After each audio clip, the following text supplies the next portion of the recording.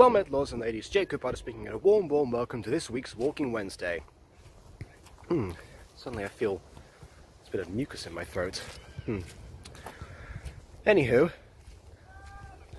the week. So, after last week, you know, with all of the stuff like the Delamitri concert, I don't even remember what now.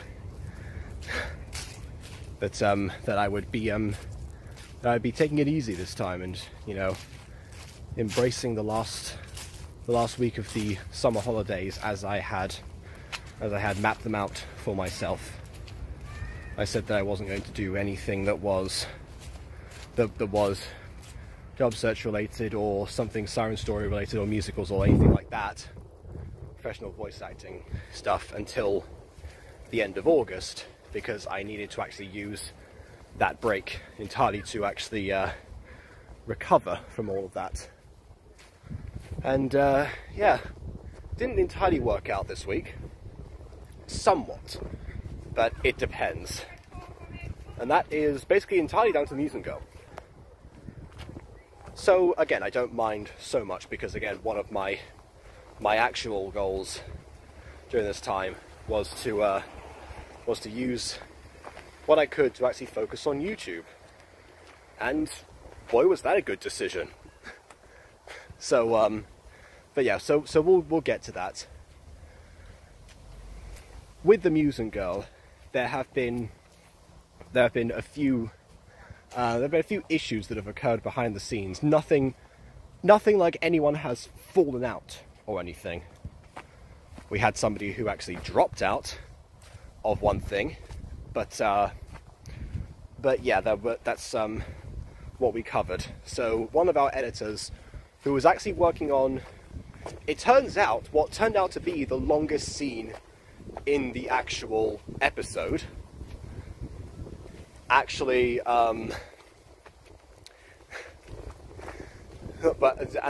because as it kept on being cancelled and such. Apparently, one of the things that happens with mobile gacha in the particular style that's the Mutant Girl has been done in since the very beginning, is that with anything to do with green screen, it just ends up crashing the thing entirely. Now I wonder what this actually looks like, to be honest. I might investigate this at some point, but what I suspect that to mean is that whatever editor, whatever editing software, both this editor and later on I discovered Emily was doing the same thing. Well, I didn't tell that later on, I knew that from a while ago. Whatever one they're both using, I think the issue it has is with multiple layers of things. And this not been really fully clarified, because, I don't know, depends on how the person articulates this, but this is just my personal theory, having never seen this stuff before, or at least I've seen the end results of it, but not really from the production level. So what I think really happened was that if you try and do something like, I think it might be KindMaster or something that has this issue, but who knows? It could be QCut, whatever. But I've heard a lot of people, whenever I've been reviewing mobile gacha stuff, you know, like Timmy the Bad Boy was made on mobile and stuff like that, was that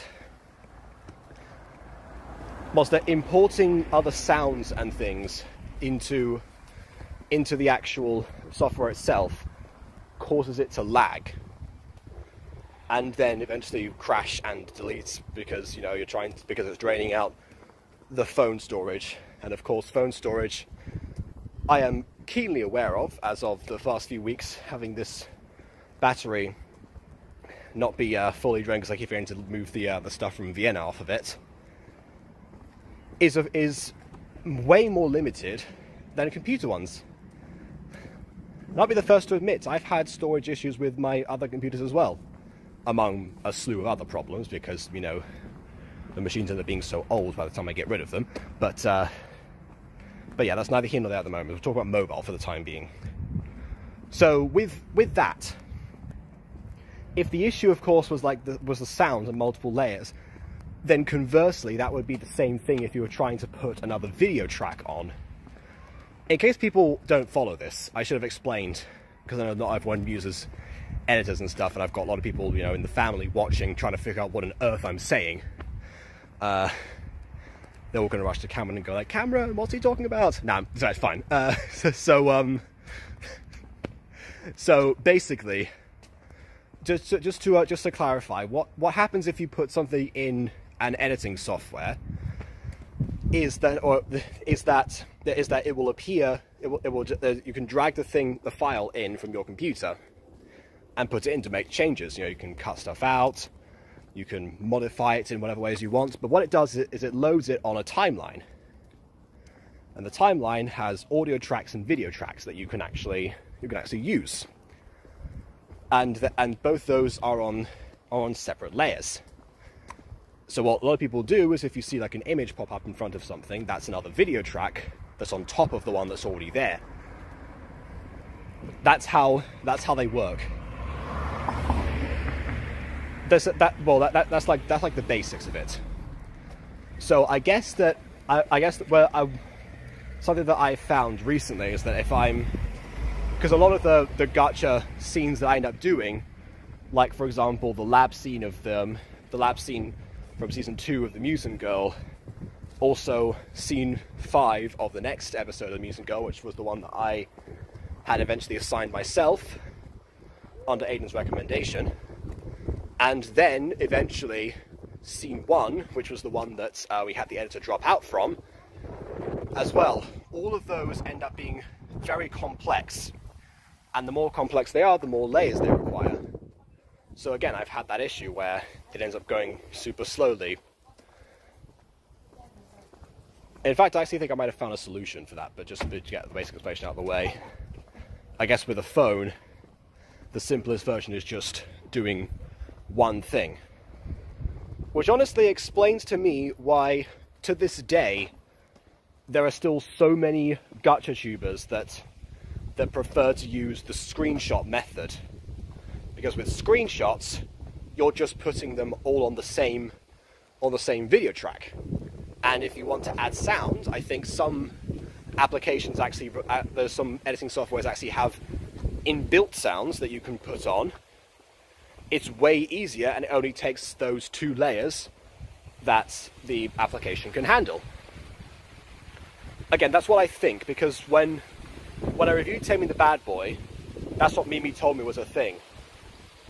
And it also somewhat explains why for the first 3 odd years of gacha being really popular or gaining traction, so 2017, 2018, 2019, that no one really deviated from this.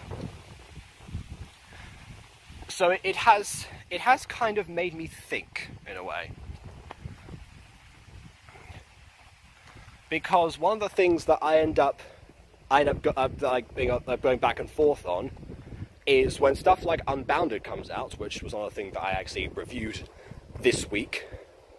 When stuff like that gets released, and that's the result of animators, a full team being around, and so many external softwares that essentially the only the part that makes it connected to gacha is, of course, the actual exports of the characters themselves.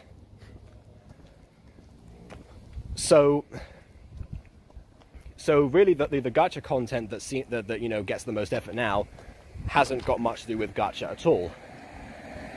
And the reason I'm of two minds about it is because, on one hand, I understand that ruins the core idea of what made gacha so appealing and popular back in the day, and that is that with this simple software, you know, anyone could pick it up, make a scene out of something, or, you know, make an episode, or whatever you want to do, and tell whatever story was on their mind.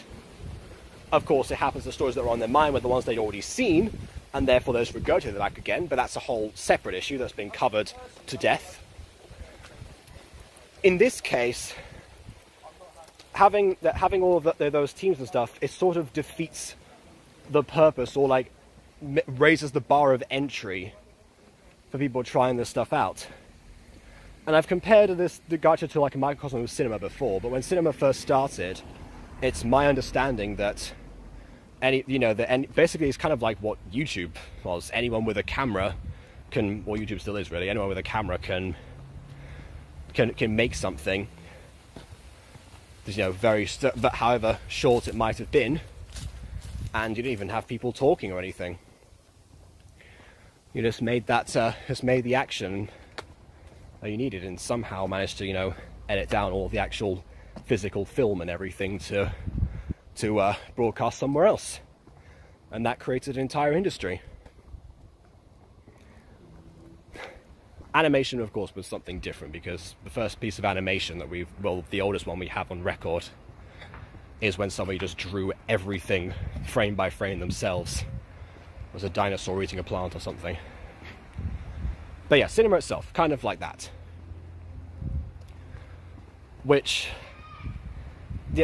And then of course nowadays, it's clear to see that you need a high budget of millions, sometimes tens of millions, to even actually have a hope. Part of that is also due to marketing, because most of the money from films actually goes into big budget ones, goes into the marketing of it. So yeah, I can somewhat understand that. But yeah, having been on a film set last year, I can tell you that they take sometimes entire days to be prepared to film 30 seconds of content. And that's just the standard. No one thinks about that anymore. So yeah, unfortunately, yeah, big budget stuff like that, Unbounded, The Music Freaks, Life of Bumblebee, whatever it may be, it represents how that's being somewhat lost. But on the other hand, it also represents how the same people who started off doing that are now focusing so much on quality, and they have a loyal audience to actually back them up. I wonder if somebody were to release a high-budget gacha thing like that with an equally good story, and I wonder if it would do as well or not. It depends. I mean, I've always said story first, so I can only guess that's what would happen. But yeah, who knows? Yeah, again, the other reason I'm of two minds of it is because that's kind of essentially what I tried to start doing. I tried to bring my expertise of editing softwares and my, at that point, 3 years of experience using Vegas Pro 14, and my connection with other people and my friends and stuff, to actually create voice acted content. And that's because I saw that's what Afmal did. Because in March 2019, and maybe some February, I can't remember exactly when she started, but Afmal did a bunch of gacha parodies. I mean, essentially, Afmal became the most popular gacha tuber of all time at that point, in one fell swoop. But and that was, of course, with her high production stuff. Not that she needed it, because obviously she, of all people, had the following to support her doing something normally, but she also had a team of voice actors, so it was always going to be voice acted. And she said herself that she appreciates when gachas are indeed voice acted. So yeah, that was the whole thing. And yeah, and who knows? Maybe somewhere in the recess of my mind, I thought, wouldn't it be interesting, if Afmal herself came across this particular show, if doesn't have another reacting to gacha things, and sees that it's a full production now or something like that, because we were all Afmal fans in Buttercorp at that time, and a lot of us still are. So yeah, who knows? Fun fact is, my understanding is you did in fact watch episode 7 of season 1. But But I won't get into that story because I promised that I would not.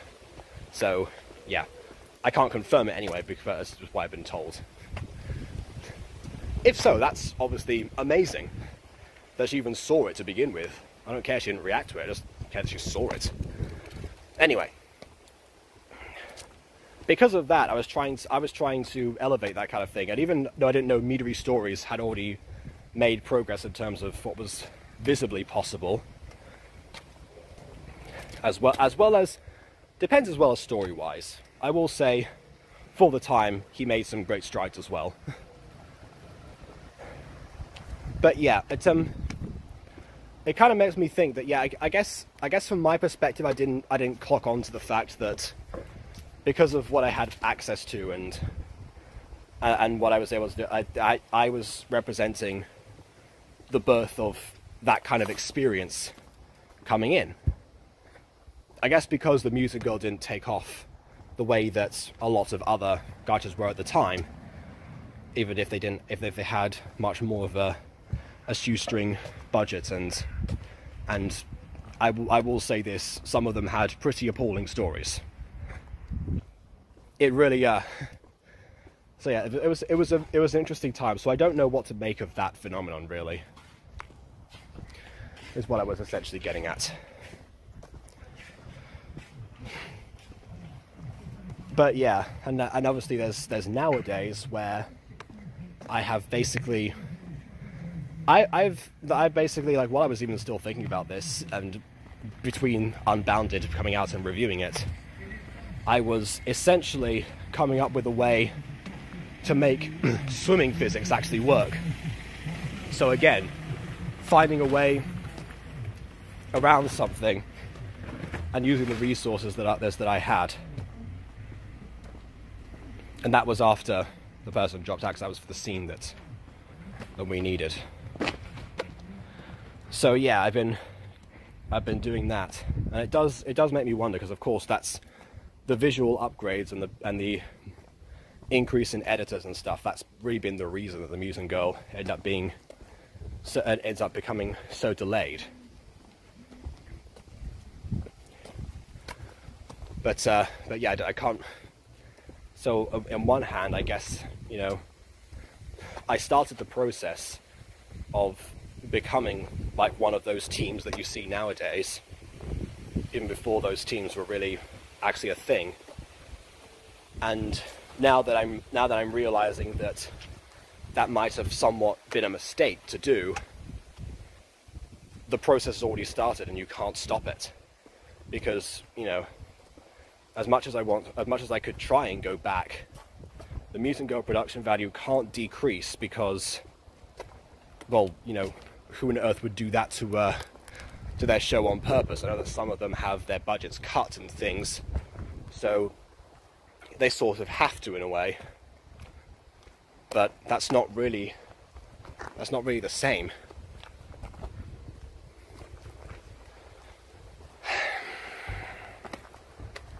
So yeah, I don't know. I have also been trying to still find ways to be more efficient about the stuff that I do, and still find more ways to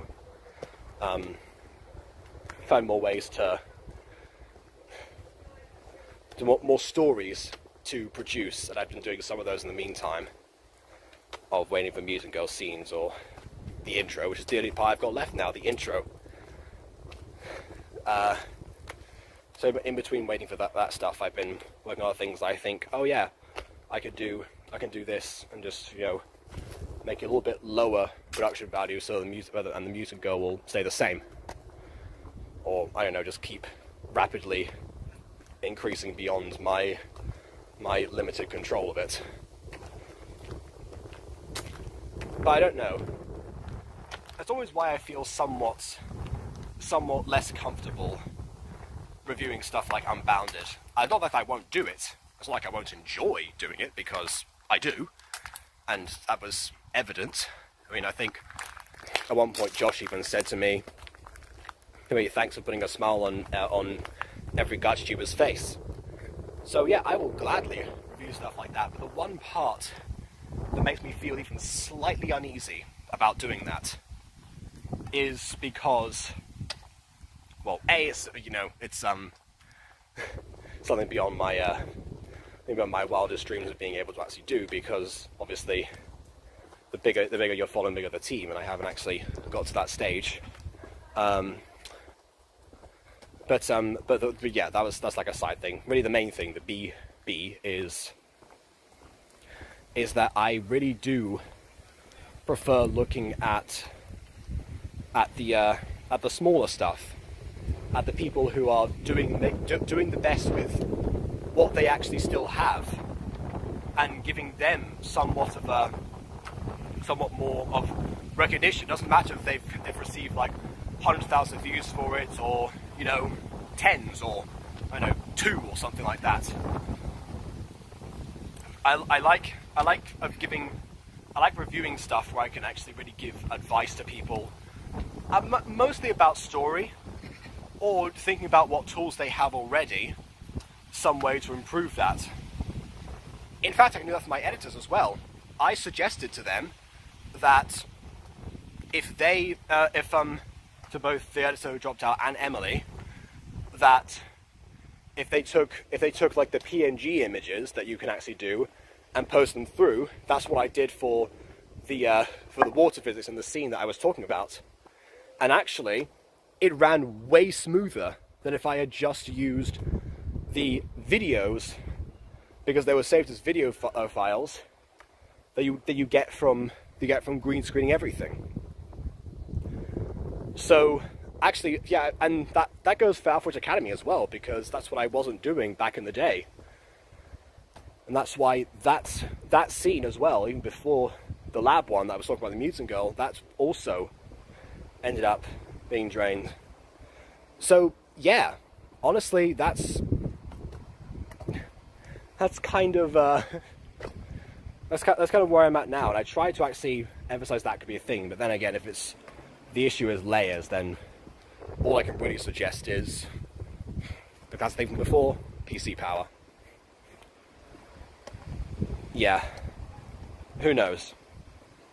Then again, you know, if you ever see a scene that's not really, that hasn't got the same lip syncing or animated mouths in the Mutant Girl, that will be the reason why. In fact, maybe that's actually the real reason why some people take the mouths and put them on separately. Someone could figure out in the Fallen Angel scene that I did, that's test for, I did one character with the regular mouths and one with the animated ones. And yeah, people were focusing on that, so you could tell eventually, but I should have just, what I should have done is just said, oh, in that scene, one of them had one thing and one the other, could you tell the difference? Should have done it that way, but oh well. I don't know, yeah, that was when I was reviewing Fallen Angels, which, yeah, I guess kind of leads me on quite nicely to the last point I wanted to make here. Because, despite that, of course, the Mutant Girl has not been the only thing I've been working on this week. That would have actually somewhat have retained my, my already limited sleeping hours. No. What I've also been doing a lot more of is streaming. Which, again, is something that I like doing because, A, it makes me interact with people directly, which I love, and B, it seems to really be paying off recently.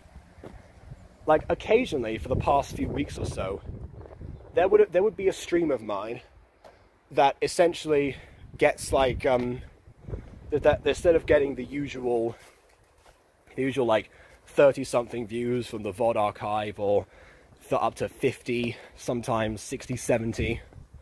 Somewhere within that range by the time it's uploaded, there will be some that get hundreds, you know, 200, 300, 600 at one point, and it's interesting because that now means that some of the stuff that I just made recently and just plopped on to my channel from Twitch with minimal cuts actually has ended up outperforming some of the stuff that I spent, you know, months doing. And I don't mind this. I don't mind if my streams outperform the Mutant Girl, if I look at my dashboard and I see that one stream that I've done recently has achieve the same amount of views in a day that a musical episode has done throughout. Because that's still something people are enjoying. And actually it's much easier. It's much easier to make. And it also goes back to what I said about gacha stuff at the beginning, you know? That the high bar of entry doesn't need to be there. I mean, it's great that people are watching stuff, you know, especially, you know, that features me in particular. You know, that sounded egotistical. I mean, like stuff that features like what I am as a person, you know, the things that I have to say about whatever, and the fact that, you know, I make them laugh and smile and can entertain them. That's all I really want to do, honestly. Whether it's through the medium of story or whether it's through the medium of myself. As well as, of course, lend a helping hand with ideas and such. That too. So, yeah, really...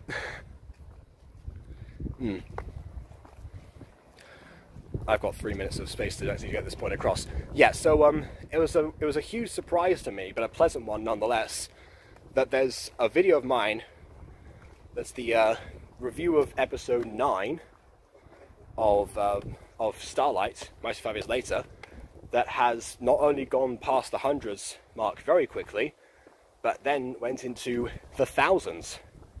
I continued to grow into 2,000. I think that makes it the 10th video I've ever made that has actually achieved 2,000 plus views. And if you look at the vidIQ extension I have, it actually is it actually tells you like views per hour that something is getting. So I can look at the streams I've done since and see some of them are like, you know, 1 view per hour, 2 views per hour, depends. If they've just been released, it can go up to like 5 views per hour, something like that. That one peaked at 20. That's been going down a little bit over the days. That's the nature of YouTube. And has also, last time I checked, which was yesterday, was at 14 still. That's the video that got the views of the day that the music got, hadn't done, you know, in a while, like I said before. So yeah, it actually brings me back to the days of the truth about Travis in a way. As in when that video came out, I expected nothing of it, and it just then, with more comments and more people coming around to check on it and having a conversation with me about AFMAL, then that changed the direction of my entire channel forever. Because the pipe dream that I actually had for what that could end up being ended up not being a pipe dream at all. So, yeah, once again, AFMAL content seems to be really they're really giving exactly what it was before. And those view counts, they're the same ones on the streams now that my theories got back in the day when I was getting the most views. And for somebody who's achieved 1,000 subscribers, getting up the watch time that I've got, that's quite important. So streams again really help with that. So I've been working on that too. Who knows, if I premiere the Musical Season 3, perhaps now more than ever is the best time to finally finish that project. We shall soon see, but thank you all for supporting both of those things. I hope I don't actually overexert myself so much in these things before, because I have to actually prioritize other stuff now, once again.